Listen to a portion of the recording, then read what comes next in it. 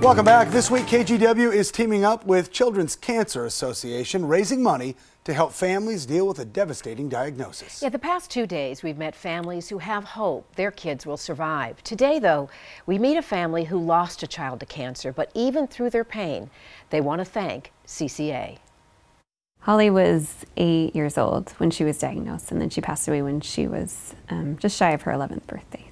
When I look back on our journey, it was really CCA that had the hugest impact on our day-to-day life. There are other children that are going through similar things, other families that are experiencing what we've gone through, and we want to be able to provide back because of what they have provided to us.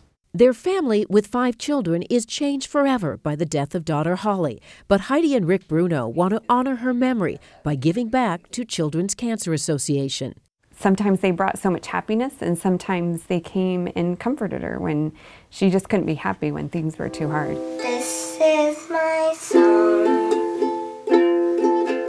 The My Music RX program made Holly and her sisters part of an online bedstock concert, as well as providing opportunities to be musical while she was in the hospital.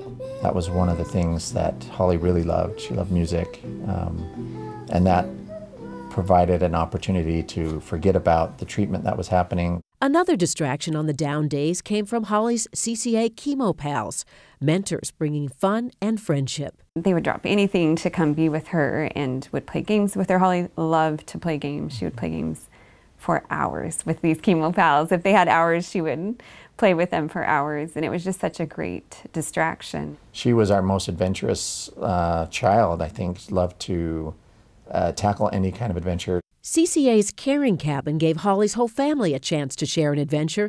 Dozens of families of seriously ill kids each year are treated to free getaways at the Hideaway on the Oregon coast. It was after she had finished her first round of treatment, and it was just such a nice breath of fresh air just to be able to go enjoy this beautiful cabin and be together as a family and to create those memories. You know, now that she's gone, those memories are all that we have. They also have a rock in the family garden, a keepsake from their time with Holly at CCA's Caring Cabin. As we approach a year without her, we have plans to remember her. We want to do a concert and benefit CCA for that and take the time to remember Holly. Think of this.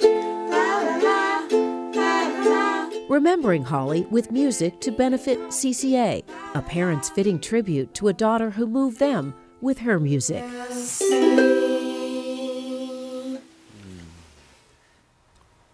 Holly's favorite color was purple, turns out, and that is the trademark color of CCA, and you'll be seeing plenty of purple here tomorrow on KGW. All day we're going to be showing the Joy Drive throughout our newscasts, and if you'd like to get a head start and donate now, you can go to joyrx.org/KGW.